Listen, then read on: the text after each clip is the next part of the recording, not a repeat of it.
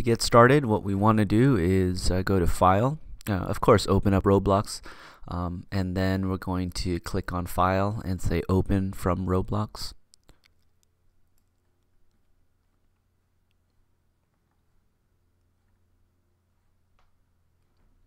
It's going to bring up this window here, and once it does, here's all the different games I've uploaded, and then you're going to click on New, right, the plus sign. And then from here, we're going to use one of the starter packs, which is going to be the Western. So I'm going to go ahead and click on that.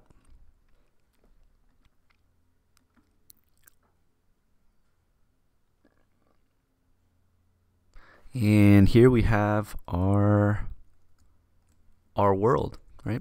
But you could see that it has no people in it. Right? So I guess that's the first thing we want to do is put our characters in, and also maybe move this stagecoach out of the way. Right? So let's go ahead and start by prepping the world, and I can go to Model, click on the stagecoach, say Move. We could see that collisions is off, so I'm going to turn collisions on just so I know if I'm going to be putting the stagecoach halfway into the ground, right? Because I don't want to do that. So let me go ahead and move him over to where I set him. I think I put him here, and then I'm going to rotate him on the green axis, right? The green axis is horizontal, red is vertical, and then the blue is, I don't know how to say it, but it's towards the, like that, right? So I'm going to grab the green axis, and I'm going to put it this way, and then I'm going to move him into this corner here. And of course, when you move, the first instinct is to just grab it and move it, but of course we want to use the arrows when we move so that we can be more exact. So then there we go. And then one little hint that I want to tell you is when you move this stagecoach, you want to make sure that it's slightly above the ground. So when it does create the world and place a stagecoach here, gravity will just make him drop onto the ground. Okay. I found that if I didn't do that, sometimes the stagecoach wouldn't move when you got on top of it. Okay, so the stagecoach is there and ready to go. Now I want to put a character in, and so let's go ahead and put my saloon bartender in. Okay, and so the way we're going to do that is we're going to make use of the toolbox. So if you click on View and click on Toolbox, you see here we can type in NPC, and NPC stands for, I think, non-playing character, right? So we can click on that, and you can choose anyone you want here, but I think I said cowboy in my search. Yeah, and then I chose one of these guys here, and I don't know, you could really choose any of them, so maybe I can choose this guy.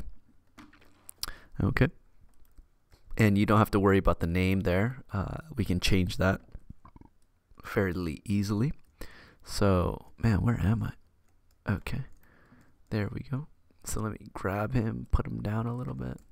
And I didn't put him inside of the saloon. I put him outside because inside it's a little bit cluttered. And when he talks, he makes like a dialogue box on top of him. And it's hard to read the dialogue box when he's inside of the saloon.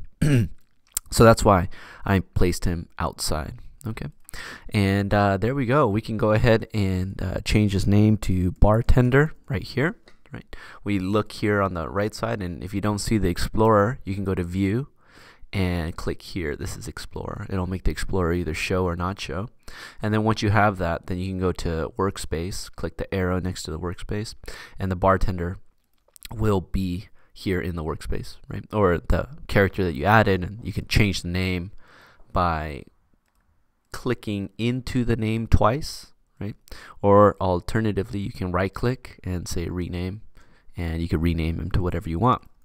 So I guess this first task that I want you to do is go ahead and add the bartender, add the stable owner, add a banker, whoa, right in here, add a banker in there, and then add a store owner.